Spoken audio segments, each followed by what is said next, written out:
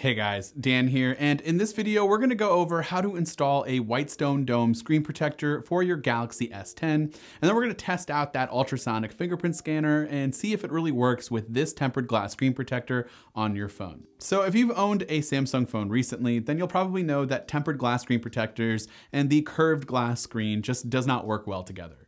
Most screen protectors that you can get on Amazon, they don't even cover the entire phone screen, or if they do, there's kind of this weird gap between the adhesive and the screen, and it just kind of makes it difficult to press on the screen and get things to respond as they normally would when there's no screen protector in the way.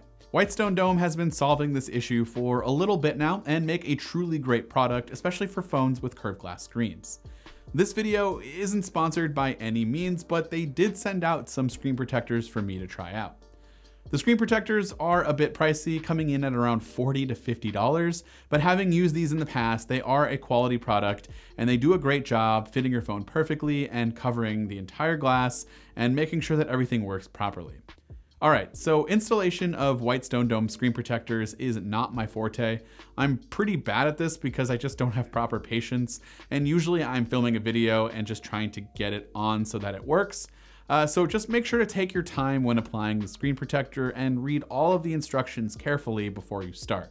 You'll get those instructions inside the box along with all of the supplies that you'll need, like a tray for the phone in order to hold everything in place, some cleaning cloths, alcohol wipes, dust stickers, and a sticker to cover the speaker grill at the top. There's also some adhesive tucked away inside of the trays, and of course your screen protector as well as a USB powered UV light to cure the adhesive. Now, installing your screen protector is easy, but like I mentioned before, it does require patience. And it's gonna take a little bit more patience if this is your first try. Power off your phone and then begin cleaning it with the wipes and the cloth, and then remove some extra dust specks with those stickers. Place your phone inside the tray and maybe clean off some more dust. Then apply the sticker over the speaker grill and place the top cover over the tray. From here, there is a plastic bridge that locks these two trays in place. Simply place them inside the corresponding holes. Then place the pull tab through the top of the tray. I actually forgot about this step while filming, but it might be easier to put that pull tab in the top tray before locking it in place with the bridge piece. Next, you're gonna want to grab some adhesive and twist off the colored cap side first. Place it through the corresponding hole of the bridge and then twist off the other cap. This will go ahead and release the adhesive into a nice blob all over the phone. Once all the adhesive is out of the bottle, remove the adhesive and bridge and grab your screen protector. Go ahead and pull off the protective film and then place the screen protector on the phone.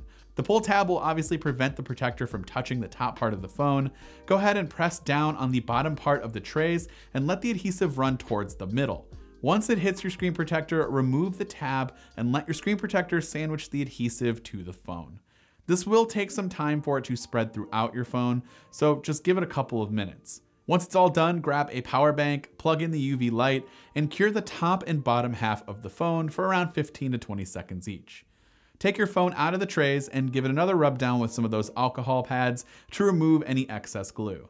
Then proceed to cure your protector again for another minute or two for both the top and bottom half.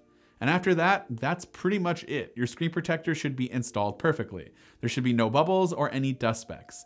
Now, of course, I had one tiny issue with my installation, and it seems as if my table was a bit uneven and all of the glue sort of leaned to the left side. So when the adhesive started to spread, it didn't quite get the entire right side of the phone, and so that's why I have a few small bubbles towards the bottom. I do have an extra, and I'll give it another shot later, but I didn't think it was worth scrapping the entire video for. Just know this was a user error. Everything else seems perfect, and daily use of my phone seems as if I don't have a screen protector on it whatsoever. Please note that you will need to delete and re-add your fingerprints to the phone with the protector installed. Once you do that, the phone and fingerprint sensor just works perfectly together. There shouldn't be any issues at all. For me, I've been having a few issues with my fingerprint sensor before I put this screen protector on, and so that any problems that you might see while I'm trying to register my fingerprint, that's just because of my unit and it shouldn't be a common occurrence. Let me know if you plan to pick up a Whitestone Dome screen protector in the comment section down below, or if you have a cheaper alternative tempered glass screen protector for the S10 Plus, let me know in the comment section as well. If you haven't subscribed to the channel so you don't miss more videos like this one, please go ahead and do so. And as always, I will see you in the next one.